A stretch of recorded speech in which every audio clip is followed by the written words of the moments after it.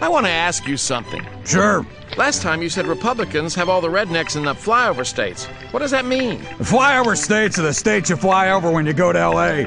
Or actually anywhere you fly over to get back to New York. But you have a ranch in Montana. And the lodge in Aspen. And the hunting reserve in the Carolinas. Don't forget the house in Maine. So why do you call them the flyover states? Well, it's just an expression. The people who actually live in the flyover states are the ones you have to convince to vote Republican by appealing to their more baser, more emotional instincts.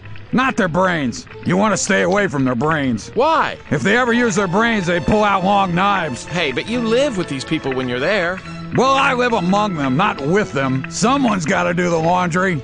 My wife won't, the bitch. How's that girlfriend you have on the side? More expensive by the month. I'm off in a minute to Van Cleef to get her a little something. Tell me more. Drinks are on you.